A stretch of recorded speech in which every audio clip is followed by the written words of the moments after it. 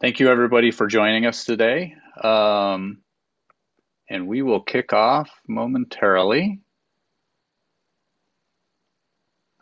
All right, welcome everyone to Straight Talk for tonight's online community forum. My name is Rob Huff, and I'm the Director of Communications and Advocacy for the Metropolitan Development Council.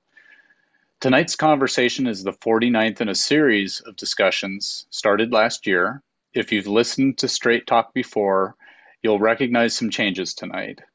For one, we took the month of July off, and we are relaunching Straight Talk as a bi-weekly discussion now held on Wednesday nights, beginning at 5 p.m. each program. In addition, now I'm serving as the host for the show going forward. Previously, I'd just run the technology in the background.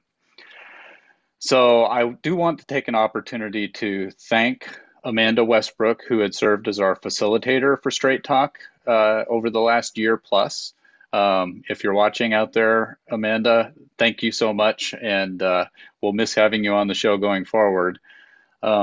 We will continue to hold these discussions around important topics impacting our communities in Tacoma and Pierce County. And as always, the most important message throughout this series of discussions is that there is hope for our community. We would like to take a moment, and I will hit share screen. We would like to take a moment to acknowledge that this meeting is being conducted on the indigenous lands of the Puyallup people.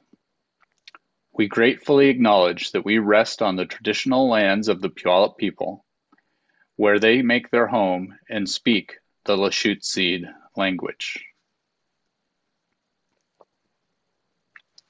Throughout today's conversation, you can submit questions to be addressed by our speakers using the question and answer function in Zoom. We cannot promise that we will have time to consider every question, but we'll make our best effort to get through the list in our allotted time. And now I would like to introduce our guest for tonight's discussion, Hayley Smith. Welcome, Hayley.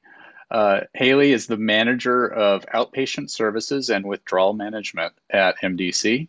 Hayley's been with us before, so welcome back to the program. Thank you, Rob. So, do you want to do a quick introduction or reintroduction of yourself for our Straight Talk audience?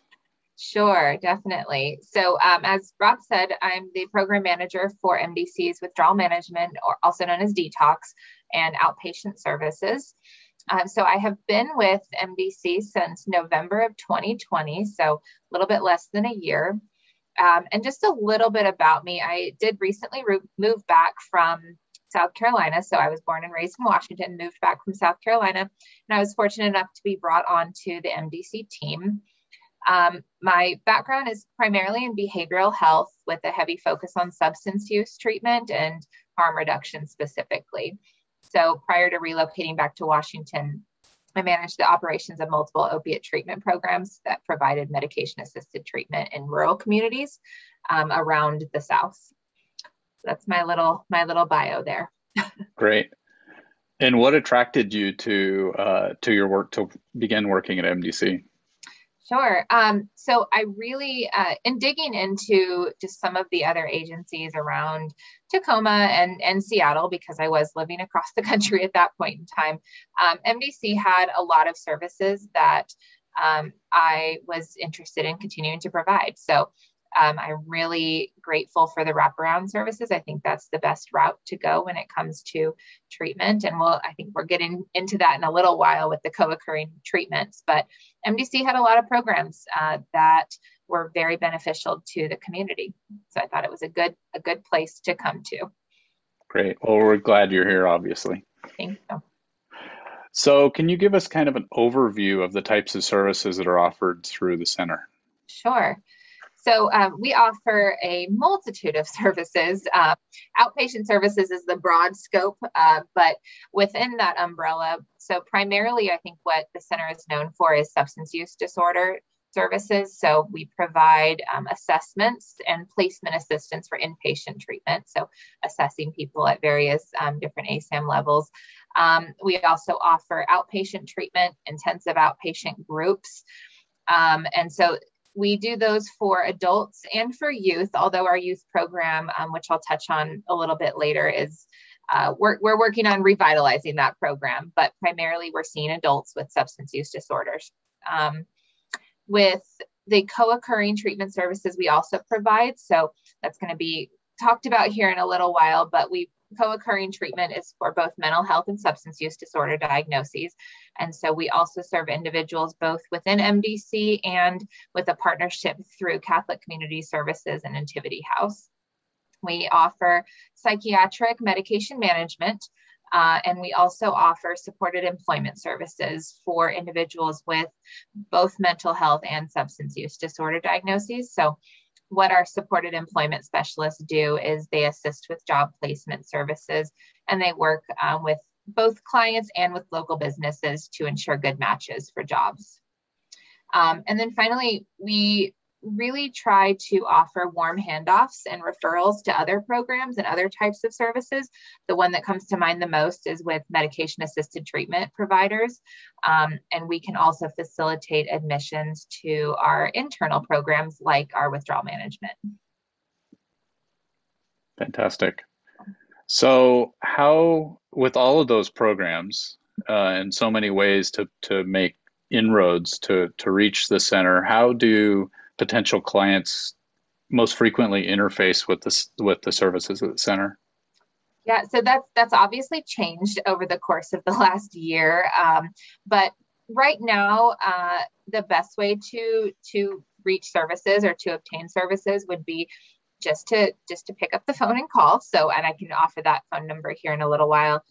But calling the center with our main line to discuss services we offer, to schedule an appointment. But luckily, we are able to offer walk-in services at this point in time. So the center did recently reopen to walk-in services. We are not conducting any groups at this point in time, obviously due to COVID restrictions, but we are able to offer one-on-one assessments and just to talk to people about the services that we offer. Oh, good. Thank you for putting that on there. So our phone number is on that website. Our walk-ins, though, are between 8:30 and 3 Monday, Wednesday, and Thursday, and 11 and 3 Tuesdays. But we can generally accommodate people if they come in while we have staff on site. Great. What has been, because of the changes in how services have been delivered, what has been kind of the flow or the demand, especially now that you've reopened, for walk-in services? Yeah. So we've seen a steady increase in walk-in services. I know, and this was prior to me joining MDC, but I do know that walk-ins were very prevalent through the center. Over the course of the last 2 months or so, we've seen a steady increase once the word is getting out that we do have walk-ins available. So I would say daily we have multiple people who walk in for services. They might not all be seen that day, but they are coming in. So I think that's fantastic in terms of accessibility and availability of receiving services. So before you were able to open for walk-in services, things were being delivered through telehealth. So how did that work? I mean, did you find that it was a successful tool for some people? How did that all play out? Sure. Yeah, I have very strong opinions on telehealth, so I'll start with that. Telehealth has been a great resource throughout the pandemic, and even really prior to the pandemic. You see with the uprising of some of those apps for telehealth counseling, and you're seeing that more and more in rural communities. So, it's been a great resource for a lot of our outpatient services, and it does allow for really good accessibility to treatment. Those clients who have limited transportation means or can't make it to appointments due to childcare or work schedules or disabilities that make it dangerous for them to come out in our COVID landscape. So it does allow for a greater flexibility. On the other hand, all of those things can also be detrimental, right? So we have people who might not have phone access or internet access to be able to utilize telehealth. And when everything was shut down, it was hard for a lot of people to receive services. There were, of course, things put in place to assist with that, but there was a lot of individuals who would contact the center and might not be able to fill out the paperwork on a phone or a computer, or even really have that connection with a counselor. I think research does show that rapport with a client and a counselor is about equal with telehealth versus in-person services, but it does impact that therapeutic relationship some. That's my own personal opinion, but so there are pros and cons to telehealth. I think moving forward in this kind of unfamiliar landscape, though, a good hybrid model would be the best. So for those individuals who do require telehealth services, to be able to provide those, and for the ones who do want to come in or who can't utilize telehealth, to be able to have an avenue for them to come in for services. So the telehealth offerings during COVID, were they mostly for individuals, or were you doing some sort of group sessions through telehealth as well? Yeah, I would say it's primarily groups. So we see most of our individual clients are already involved in groups, and it's part of their requirement to actually see a counselor individually as well. But the majority were within groups. Got it. Yeah. And going forward, do you see that same kind of mix? Yeah, I think so. You know, I hear from a lot of our counselors and some of our clients who come in that the groups are so much easier to work out with their schedule. For example, if they're on telehealth, they can do it anywhere from any place in the middle of maybe a lunch break for work if they need to. But yeah, I think a strong hybrid model is going to be beneficial. So offering both in-person groups and telehealth groups once we're able to reopen would be best. Great. So there have been a lot of changes that have taken place during COVID, not only how you deliver your services, but the needs of people who typically would come in for counseling. So how have you seen that shift, and where do you think that is going right now? Yeah. So I don't think it's any surprise or secret to all of us that just as a whole, even not even just our clients, as a whole, our society there's been a lot more stress out there. There's been a lot of, emotion and relation stress. There's financial instability. And specifically speaking of substance use, increased overdose rates, increased substance use rates, increased mental health concerns. So, the need for outpatient treatment has increased.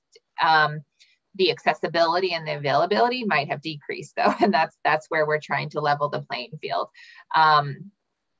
Workforce availability and accessibility, like I was just talking about before, with internet capabilities. These are just some examples, but the need has increased, and I don't see that decreasing anytime soon. Every day you pull up a news article and there's, something about overdose rates or depression rates or anxiety rates. And so the need is still there. It's just a matter of meeting the individuals who need those services and being able to provide effective care for them within a safe manner. So speaking of trying to meet those needs and meet people where they're at, what ways have you tried to innovate to do that? I know you're doing work with Pierce County District Court at the Resource Center. Yeah, so a general response to that is we're just really trying to get out there into the community again and say that we have these services for people who need them. So one of our partnerships that you referenced is with the Pierce County District Court Resource Center, and they reopened for in-person services, I want to say in May. And so we started our partnership there with them. And essentially it is for both justice involved and non-justice involved individuals. They have a clothing bank that seems to bring a lot of folks in. They just recently opened a food pantry as well. And we have staff who are there, whether it be our recovery coaches or our substance abuse counselors. Sometimes I go there. For a while, I was going once a week and just sitting up there. And when people walk in for services, maybe they're sent from across the street at the courthouse, they're sent over to say, hey, I need an assessment for substance use treatment. We can do those on site, or we can hook them up with a resource in the area. So that has been pretty phenomenal in being able to actually physically meet people where they're at when they walk in. What we've also been doing is if we do not have a presence at the resource center, then the staff there will send them down to MDC or one of their other partners. They have, I want to say, 10 plus partners that work out of the resource center as well. So it's a one-stop shop is how they like to advertise it. But really for us, we just want to get out there into the community. We have 2 peer recovery coaches who go out and do outreach within the community and share what MDC can offer individuals, share where to find us. So that's been really helpful as well. Fantastic. So what are the days and hours that you're at the resource center? So I believe the resource center itself is open Monday through Friday from, I believe, 8:30 to 5. Our staff there, we have somebody there Tuesday mornings, so from 8:30 or 9 to about 12 or 1. Wednesdays mornings, I'm usually there, but that's kind of hit or miss right now, to be honest. And then Thursday afternoons, we have our peer recovery coach. So we're looking to add some more hours and days there. But truly, the resource center is a great one-stop shop. If MDC is not present there, they will either contact us directly, whether it be me or administrative assistants, or they'll just send people down to our walk-in hours. Great. So let's shift gears a little bit and talk about the co-occurring disorder treatment that MDC offers. The first question is just, what is that? And what sets it apart? And then is that fairly unique in the community, or has it become a standard practice? Yeah. So what is co-occurring disorder? So I'll start by just saying that, and I mentioned it above when we talked earlier, but co-occurring treatment is just simply, or co-occurring disorders are simply an individual who has both mental health and substance use disorders. And I believe that the research does show about half of people who experience substance use disorder during their lifetimes will also have a co-occurring mental health disorder, or vice versa. So it does affect a lot of individuals. And the reasons behind that are varied. So there's 3 kind of primary hypotheses about that. The first is that there might be some common risk factors that can contribute to both, so like genetics or environmental stress. A second one is also referred to as kind of the self-medication hypothesis. So mental health disorders can contribute to substance use, or vice versa is the third. So substance use can contribute to the development of mental health disorders. So with co-occurring disorders, generally we're seeing both substance use, and the most common ones would be like anxiety disorders, mood disorders, so depression and bipolar, ADHD, and some psychotic illnesses like schizophrenia, for example. But co-occurring treatment is exactly what it states. So it's also referred to as dual diagnosis treatment. So it's treatment specifically designed to address both the mental health and the substance use. And you really need both of those components for effective treatment. So co-occurring treatment is not extremely unique. I would say it has become a standard practice because of that large overlap. If we're talking approximately half, and I personally think that's even a lower number than what when reality, most people need to address both to really achieve recovery, or to achieve what they term recovery. Now, in most situations, though, would both of those disciplines be tackled by the same person, or would they be with a team? Yeah, so it really depends. With the programs that we offer, we are taking a team approach. So we have substance use disorder professionals, so SUDPs, as well as mental health professionals. So whether it be mental health professionals, specifically MHPs, or licensed social workers, or licensed practical counselors, whoever can provide mental health counseling, and we address it as a team. So one individual working with the substance use portion, one with mental health, and then coming together and doing some case management. There are duly credentialed individuals who can provide both services. And It really just depends on the individual and the program as to which would be best, but it can be done both separately as a or as a team. Yeah. Great. And then where is MDC providing these services? Yeah. So like the physical location or Yeah, yeah. so I know at one point there was a partnership with Catholic Community Services at Right. Nativity House. Mm-hmm. So we still have that partnership. So that is specifically for Nativity House residents, so individuals who are experiencing difficulties with housing. And we have two fantastic individuals there, one who works as an SUDP and one who is an MHP. And they, again, take that team approach through Nativity House. Through MDC Behavioral Health and Recovery, that program, which is the counterpart to the Nativity House program, those services are being offered on site. So at our 721 Fawcett Avenue location on the second floor, so in the center. Great. Mm-hmm. So looking into your crystal ball, what do you see ahead for the center the rest of this year and beyond? Do you have goals, plans? What do you see as changes coming? I do. One of the really great things about MDC is that there's a lot of potential there to expand into various areas. And one of the things that I mentioned earlier is really trying to build upon our youth services again. So that would go for my vision. Strictly speaking, my own vision is to build up our substance use treatment for youth again, as well as incorporating some mental health components, so that co-occurring program. Another piece that I would really like to incorporate is more of a whole family approach. So talking about prevention, working with parenting through our local CPS agencies, DSHS, because a lot of these issues go along and really impact families.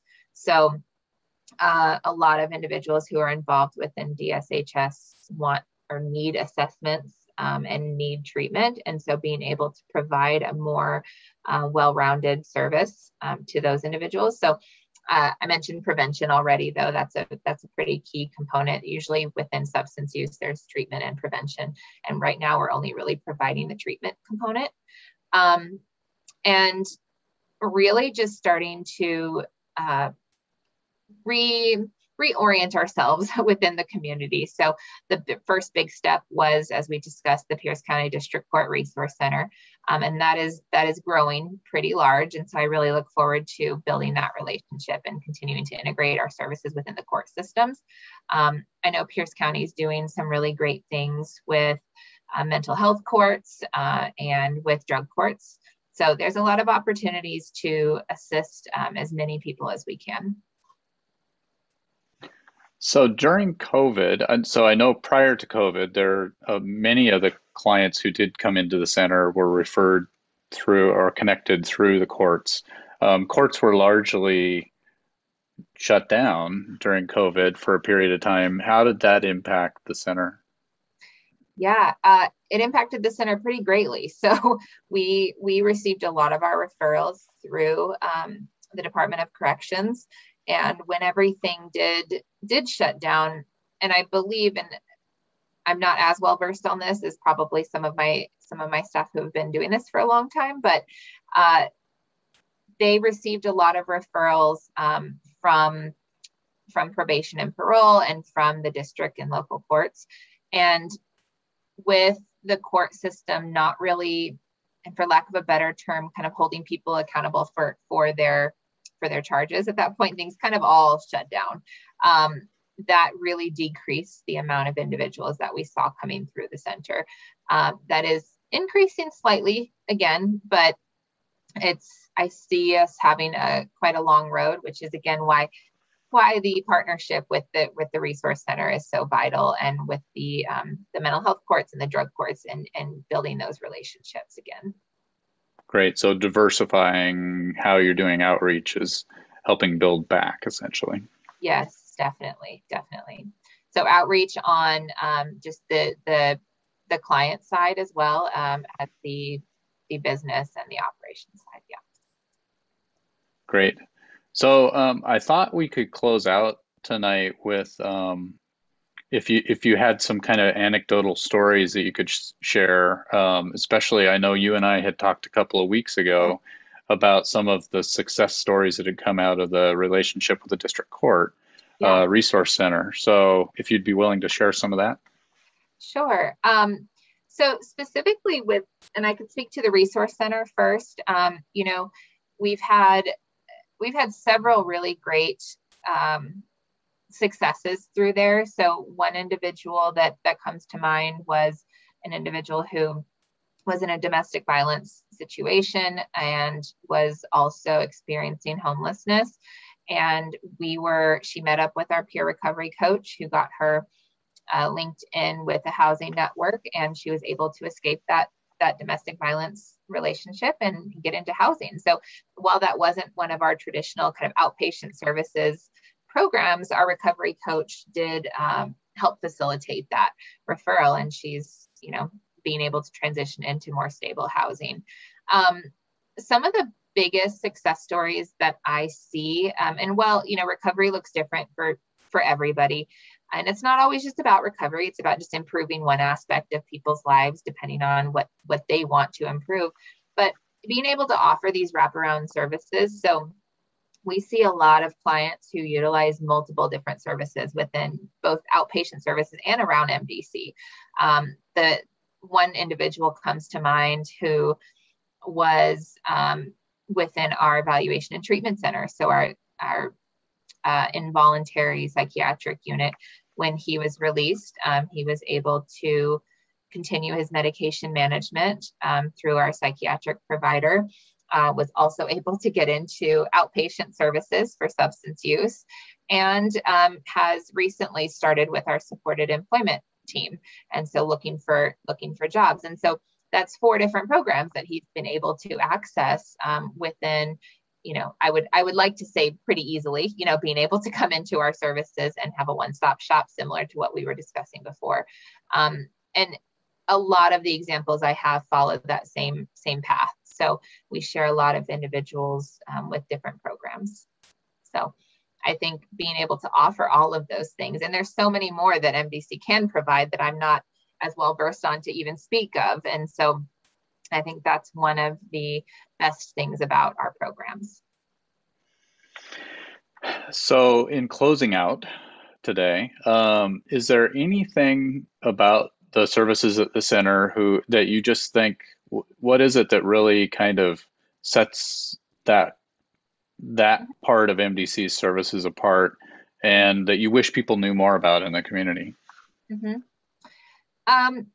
So I just think we have a wealth of knowledge and experience within our team. So we have some of our team members who have been providing services to individuals for 30 years. And so there's a wealth of knowledge and a wealth of experience. And so then we also have some fresh faces, mine included, who are coming in to try to expand services as well. So, the takeaway message that I would like to say, just speaking on the fly, would be that we are here and we have accessible services. So just walk in and start to talk to us, and we can help with various things, whether that be within the center or within all of MDC. Fantastic. So, and I shared the link to the center's website. The phone number to call in and make an appointment is front and center on the site. And in fact, if you go to the MDC website at mdc-hope.org, the big image that says recovery on the front links directly to the center's webpage. So I encourage anybody who's interested, please take a look and see what's offered, and reach out to Hayley and her staff. Yes, please. Thank you so much, Rob. Yeah, you're welcome. So thank you everybody for joining us tonight. I haven't seen any questions from the audience, but I do want to thank Hayley for joining us, and encourage people to come back. We again have changed the format of Straight Talk so that we shifted to Wednesdays, and also we're doing it from 5 to 6, and maybe a little shorter sessions than we had over the last year. But giving each conversation the length that it needs to get the message out. So Thank you, everybody. Enjoy your evening. Stay cool, and we'll see you in 2 weeks.